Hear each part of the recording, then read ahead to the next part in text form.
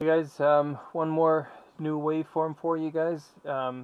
This is just a screen capture of the waveform that I took a while ago. I just happened to find this in my scope in my database. It looks like I was playing around with an in-cylinder pressure transducer here. Please excuse the god-awful signal here.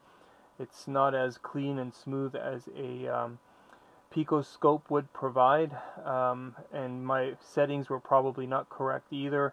So again, I don't do this on a daily basis, so I don't I haven't gotten good at using it yet. I should be doing it. We're playing with it more to get better at it, but the weekends are all taken up by my YouTube editing videos, etc.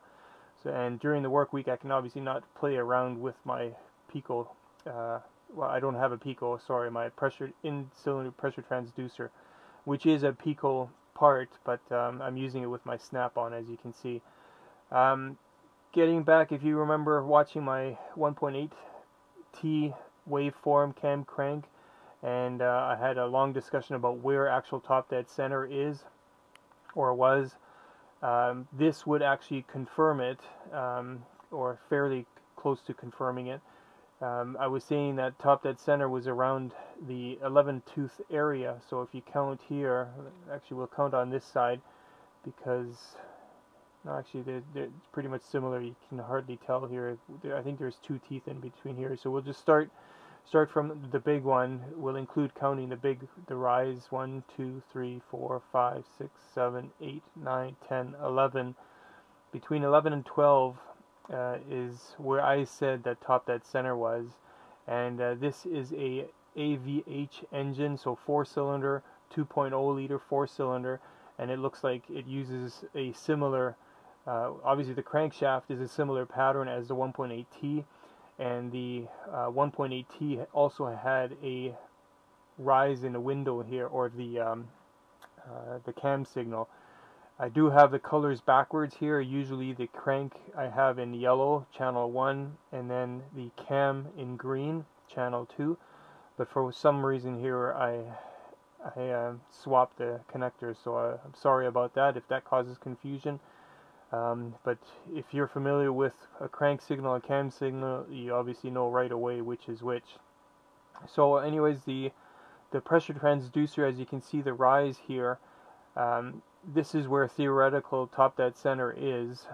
As combustion pressures peak, this is where the pressure is, where top dead center is. So I just thought that this waveform would be good for you guys to have in terms of seeing a known good waveform for a 2-liter engine. Sorry, it's a static picture, but again, it doesn't really matter. Now that you know, you just count the teeth just like you did on the 1.8T, and you want to look for the rise in these signals, or start of the rise at the same place. And it doesn't matter if you start here or if you start in this area here. So again, hopefully this waveform is of use to you guys. We can also have it without the blue. Actually, I can turn it off, I think. Yes, so here blue is gone, so we'll make it more visible this way as well.